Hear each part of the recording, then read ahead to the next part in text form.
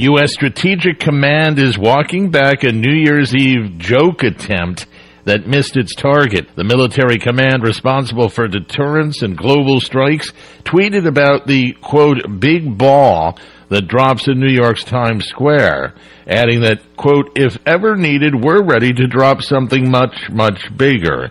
A video that showed stealth bombers releasing a pair of bombs and some major explosions accompanied the tweet. The tweet was deleted, and U.S. Strategic Command apologized, admitting that the joke was in poor taste.